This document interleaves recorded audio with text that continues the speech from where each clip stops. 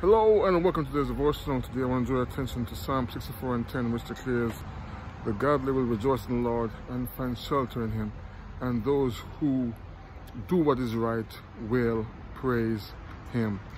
This is a Psalm of David, and earlier in the Psalm he goes through just some of the attacks, unwarranted attacks that he was receiving, and to the point where sometimes it kind of almost makes you feel somewhat desperate. But in the end, he resorted to trusting in the Lord and to committing to doing what is right.